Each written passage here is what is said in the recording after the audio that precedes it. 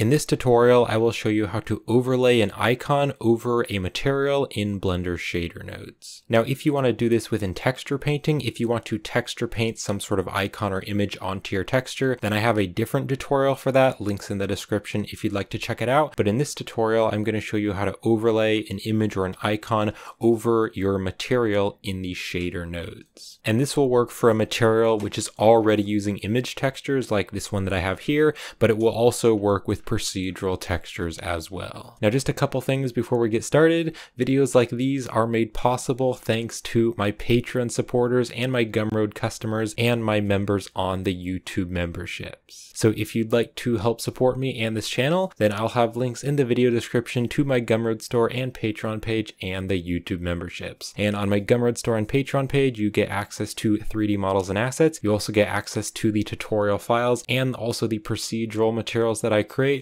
and other Blender content. And if you join the YouTube memberships, then you'll get some cool perks on YouTube and you'll be helping to support the channel each month. So what I did is I just added a cube and then I added a very simple bevel to it and just shaded it smooth. And then I added this simple material onto the cube. So this texture here, this is the old iron 01, and this is a free texture from cgbookcase.com. So if you'd like to check out the same texture that I'm using, I'll have the link in the description. And then I just set it up here in Blender's shader nodes. And if you want to learn how to properly set up texture maps in Blender, then I have a tutorial on that, links in the description if you'd like to watch that tutorial. And then I also have this electrical icon right here, and this is a free image from a website called Pixabay. And this texture also has an alpha channel, which will be very helpful in the tutorial. So the first thing we need to do is add in the image texture. So what you can do is you can press Shift A and you can go to the search here and you can search for an image texture and then drop the image texture right down here. And then you can just click on open to open it up. Or what you can also do is you can just click and drag from your file browser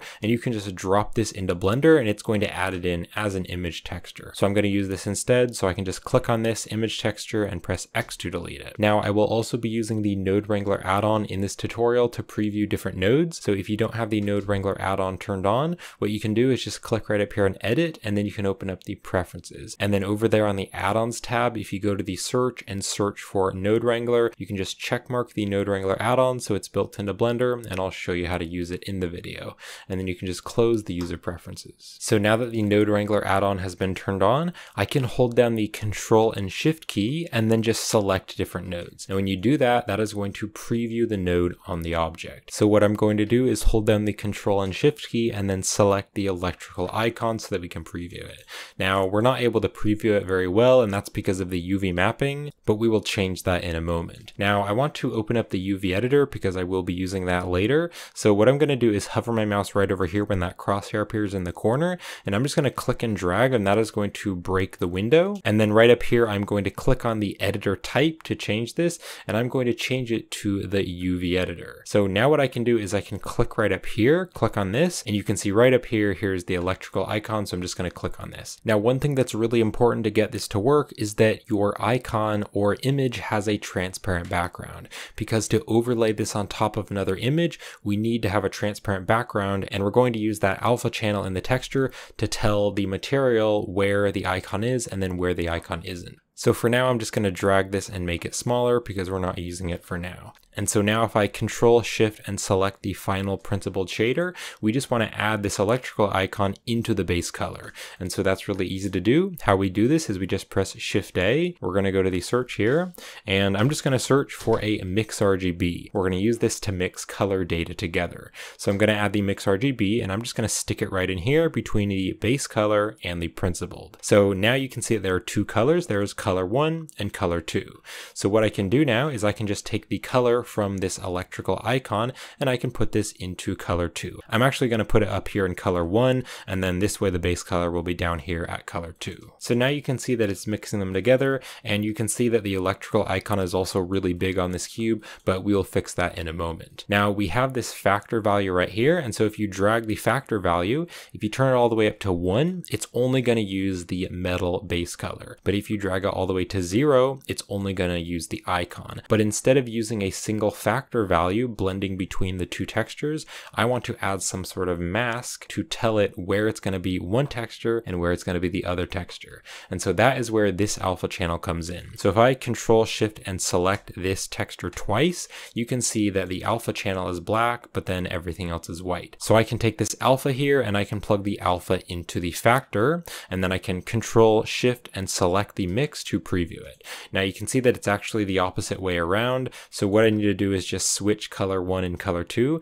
So I can just drag the wire, just pull out the wire from color 1 and stick it into color 2. And now you can see that we have the metal there in the background, but then we have the icon on the top. So I can now hold down the Control and Shift key and select the principled BSDF, and now you can see that icon is placed on top of the metal. Now there's a big problem here, and that is that the UV mapping is all messed up because this texture is really big, and I just want this icon to be kind of small and over here in the corner. So what you can do now in the 3D space is press the Tab key, and that is going to take you into edit mode. And when you go into edit mode, right up here in the UV editor, you're able to see your UV editing. So in the UV editor, I can press S to scale, or G to grab, or R to rotate, and I can rotate the UV editing. But the problem with this is that it's also scaling the metal, and I don't want the metal to be scaled.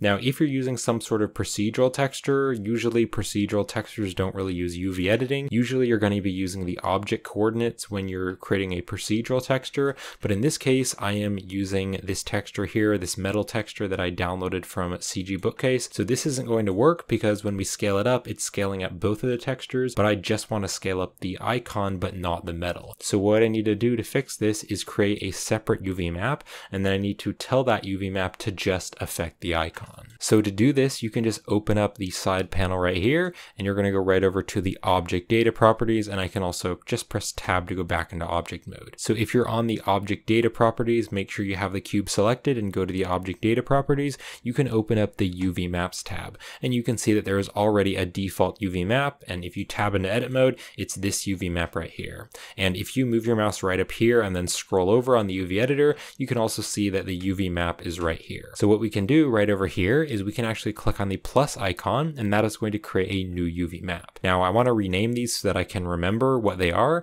So this UV map, this top one here, this one I'm going to rename to UV map metal, and then the new one that we created, I'm going to double click on it to rename it, and I'm going to rename this to UV map icon. And also if you click right here on this little camera icon, that is going to preview the different maps. So we actually want to preview the UV map icon, not the metal. So let's preview the UV map for the icon. And then also right up here, just to confirm that you're looking at the correct one, you can click right here and just make sure that you have the UV map icon selected. So I can now change this new UV map and it's not going to affect the other UV map. Before I do that though, I want to tell the different textures which UV map they're going to use. So to do this, I'm going to press Shift A here in the shader editor, and I'm going to go to the search here, and I'm going to search for a UV map node. So I'm just going to click on the UV map node and drop it down here. So I can now click right here on this drop down, and it's going to show us all of the UV maps that we have for that object. So I want to choose the UV map icon, and then I'm going to take the UV and I'm going to plug that into the vector here of the icon texture. And then also right over here, I want to add another UV map, and this one is going to be the metal UV map.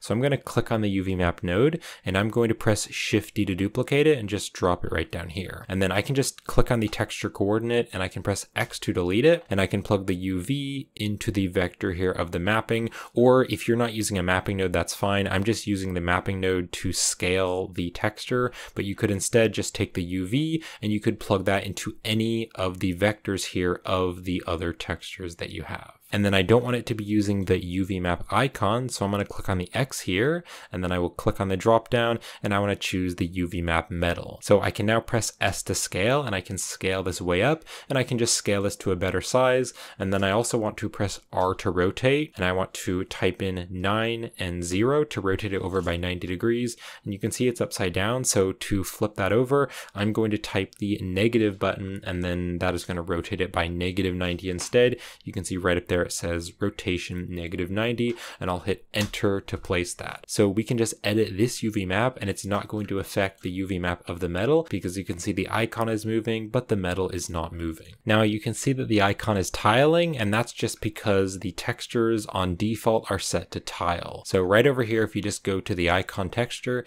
you can see right here it says repeat. I just want to click on this, and I want to change it to clip, and then that way it's just going to remove any of the tiling, and it's only going to use one of them. So I can now just press G to grab here in the UV editor, and now I can just bring this down and just kind of stick this icon wherever I want. So I'm just going to stick it right about there. Now maybe your material is very simple, and maybe you just had a base color, so if that's all you wanted to do, then you can finish the tutorial here. But you also might have other maps, like for instance the metallic map. If I Control Shift and select this, I have a metallic map to tell it where it's going to be metal. I can also Control Shift and select the roughness. I also have a roughness map to tell it how rough it's going to be, and then also I have a normal map as well to make the metal bumpy. And so I want to add this texture here into each of these values. So first we're going to do the metallic one. So if your object is metal or made of metal, then you are probably going to have some sort of metallic value. So what you're going to do is just select the mix RGB, and then you're going to press Shift D to duplicate it. And I'm just going to drop this new mix RGB right in here between the metallic and the principled shader. And then I'm going to Control Shift and select the mix RGB to preview it. Now with this metallic value, I don't actually need to use color data. I just need to use black and white data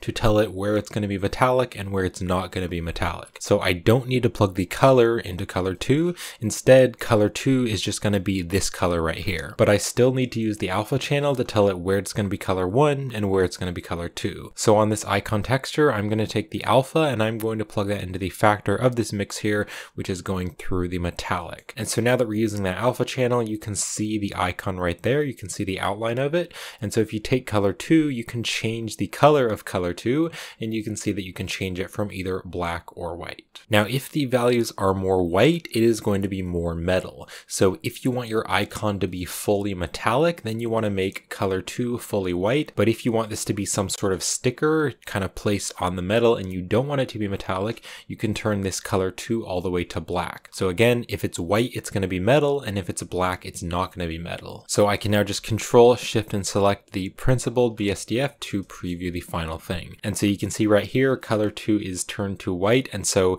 it is treated as a metallic material, but I want this sticker or icon to not be metal, so I'm going to make it fully black, and so now it is not treated as a metallic material. All right, so that is it for the metallic value. Let's now do the roughness. So again, I'm going to take the mix right here, and I'm going to press Shift D to duplicate it. Let's duplicate the mix RGB, and I'm going to stick it right in here between the roughness and the principled. And then again, just like we did for the metallic, I need some value to tell it where the sticker is and where the sticker is not. So I'm going to take the alpha here from this icon, and I'm going to plug it all the way down here into the factor on the mix. And then I can Control Shift and select the mix to preview it. So again, you can see that because we're using that alpha channel, it's mixing this roughness map in with color 2. And so now this color 2 right here, this color is going to be wherever the icon is. Now with the roughness values, if the color is fully black, it's going to be very, very shiny. But then if the color is white, it's going to be very, very rough.